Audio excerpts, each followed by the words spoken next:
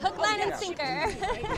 Hello. Hello. Hello. Hi, guys. Hi. Hi, Breeda. Is it good? Hi. Are you having fun? I'm having a blast. Oh, okay. She's supposed to be doing Are you interview. Sorry. interviewing me? Yeah. Hi. Yeah, go on. Hi. Go on. Let's Hi, see what's going your- on? What are you wearing tonight, Breeda? This is Giulia Domani. Oh, you look spectacular. Thank you. My stylist, Ali Levine, put me in it. Oh, she's tremendously talented. What are you wearing this evening? I'm wearing Nikes, first off, because I was going to wear some, like, proper grown-up leather dress shoes, and they were just way too painful. Now you can, like, now I play- can dance, and I can... play some, like, I can do basketball. It was really bad dancing. Yeah, exactly. If I have to, if I have to. Oh, I have a brand new found respect for women wearing heels. Like, how do you do it? My shoes were filling up with blood for the first 5 minutes. I was wearing those. They weren't really. I'm just being dramatic. Yeah. His first date was Hellraiser to this. Yeah, exactly. I'm gonna have nightmares tonight.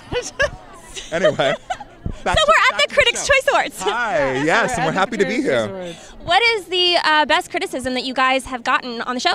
I don't know if we've gotten good criticism. We've gotten great reviews, though. No, there's a really good one. Bright Ideas Magazine did this, like, rigorous feminist theory, like, breakdown of exactly what it meant to build up stereotypes, break them down, and, like, there's been some highly academic, stupendous reviews of the show that are like, I'm getting taught by reading. How does that make you feel? Like, when you read that, what did that make you feel like? It makes me, I think it's a show of how smart Sarah Shapiro and Marty Noxon are. Couldn't agree They more. built a prism, and to watch reviewers unpack it is so fun. That's very true. The fact that we can pass the Bendel test with flying colors is extraordinary and something really, really rare in television and film these days. Yeah. And Marty Noxon is also up for a nomination tonight. How does it feel to have so many nominations going on at the same time? I mean, you have so many of your co-stars and the creator, and everyone is here. I think it's about having different voices out there. I think if you prism if you funnel all of the voices and all of the stories through the white male perspective, you're gonna get the same story over and over again. And I think these nominations for UnREAL and Transparent and all of these things are showing that it's time that people hear from somebody else. Agreed. We want to hear from different people, and if you let people be heard, then you get more dynamic, diverse, interesting programming. I mean, I feel like in order to accurately depict, the broad spectrum of humanity, to cover every color of the rainbow, we have to be more inclusive about the stories that we are telling.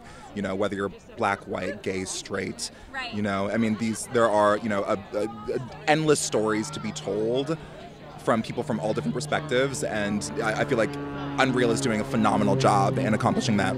Which is also a really great thing for, I think, a lot of people to be curious about. Instead of everyone else giving you all these criticisms and stuff like that, do you ever criticize yourself on your own work, or do you just...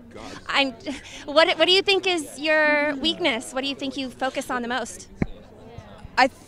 I study with a woman named Diana Castle, and a large part of her studying is dealing with approval over the importance of story and things like red carpets and wanting people to like you and putting yourself in a pyramid where everyone else is at the top and wanting to do it right, and perfectionism, where you sort of manage that and know that it's not about the story, so you're actually doing the story. You're creating the link between the viewer and the story. We're the passenger for that. So in a way, you kind of have to care about what other people think. You have to you have to care about the story and what the story is telling people. Yes. So you have to care about that because you're telling it. Yeah. If you tell it wrong, or if you have to be careful what story you're telling. Like in UnREAL, I'm telling a story about somebody who is under the pressure of being a certain gender and being a certain sexuality and sexual preference, has gone to the extremes to seek out a paradigm of love that's completely false. And so I can tell that story, or I can tell a story that says, oh, I hope people like me, Yes. which is not, Yeah. which is my faith story a little bit. I feel like there's such importance in the theory of artist as activist.